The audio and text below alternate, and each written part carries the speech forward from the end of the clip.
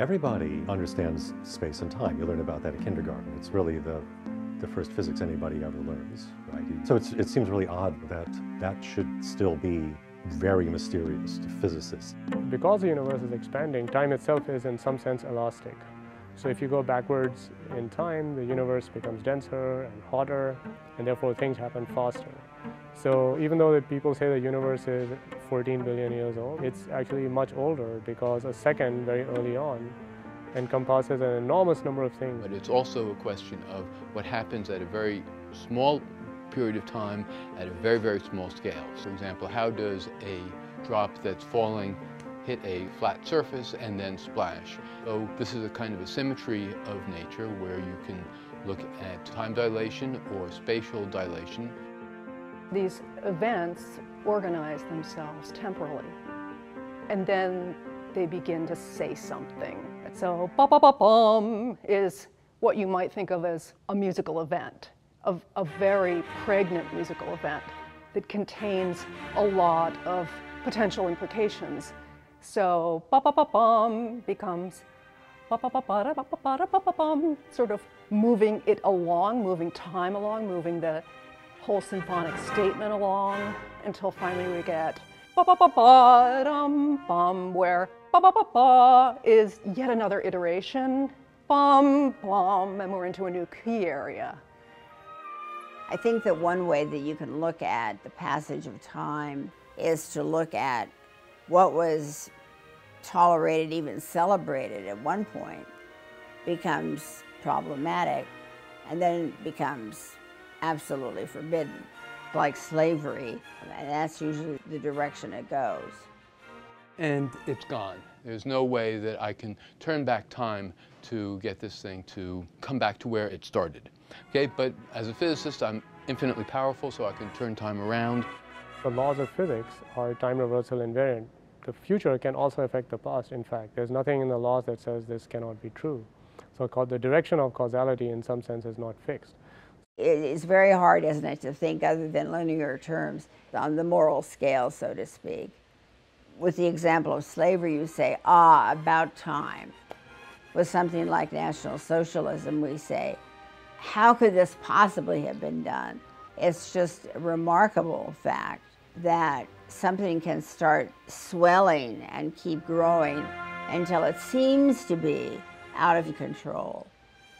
The frequency of this disk rotating on this table was trying to go to infinity, and it would reach there in a finite time, except nature came in and cut that singularity off. The expansion of the universe is getting faster with time. It's speeding up. It's as if gravity is repulsive. The dark energy is the cause of cosmic acceleration. The universe is dominated by dark matter and dark energy, which basically make up more than 95% of the mass energy content of the universe. So most of what the universe is made of is a complete mystery current.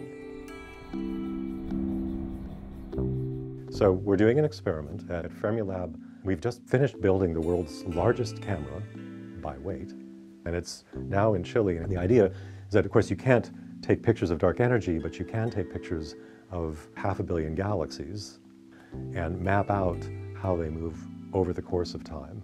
And that new precise data is going to tell us maybe how dark energy works. So how we play with time is we managed to actually put the entire universe in a supercomputer and start it at a very early stage and run it forward. We could put different kinds of dark matter in there. We could put more ordinary matter, less dark matter.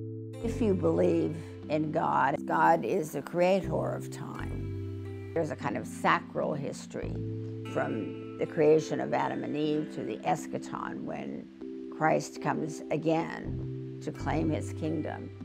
Now Machiavelli comes along and revives the ancient, the pagan, the antique way of thinking about time, which is cyclical, so that things come around again, endlessly.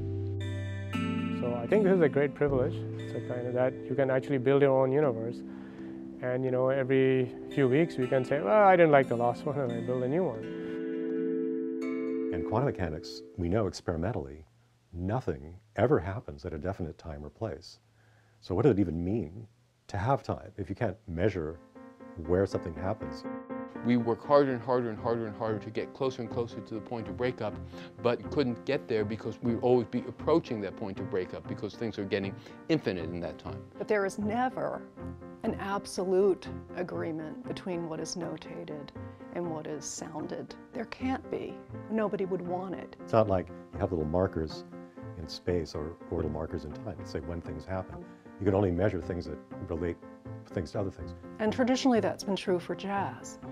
Everybody sings it differently, you know, everybody has this X amount behind the beat, but not just that, falling a certain amount or bending the pitch a certain amount. The dynamics happens at this very incredibly small scale, but when you look at that at this very small scale, it looks incredibly beautiful at the same time. It's not just a scientific interest, but it also has aesthetic qualities as well.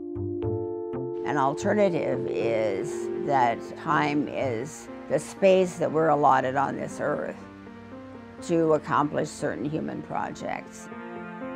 There's just one universe, everything's talking with everything else. They've got to relate to each other somehow. You know, many years in the future, people will look back at what we're doing and say, these people thought they were playing with time, but they had no idea what they were doing, right?